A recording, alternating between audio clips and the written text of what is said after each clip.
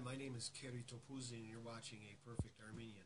Today is January 7th, 2013, and we are going to hit 10,000 likes on our Facebook page today.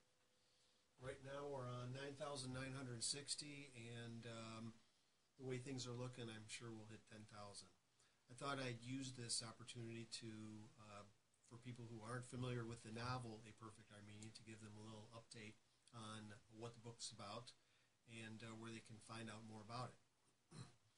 Basically, the story is a historical novel. Hysterical.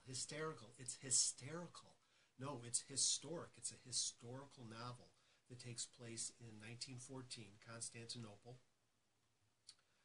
Also takes place in a small Armenian village called Chengeler, which is located in western Armenia, or western Turkey, if you will, back during the Ottoman Empire. It's the main character is a young Armenian by the name of Tavid Kalusjan. He's trained as a chemist to work in the silk industry, but instead he abuses his knowledge and he grows and sells opium on the black market in Constantinople. He takes the proceeds to pay off bribes to gendarmes and to the military to protect his family and his village.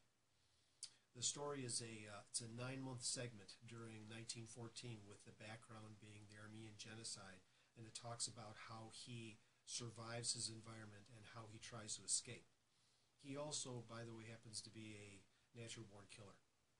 So hopefully if I've intrigued you about the book, and if you have any other questions, you can go to www.aperfectarmenian.com, and remember, Azad Haigagan Okevoruchun. See you later.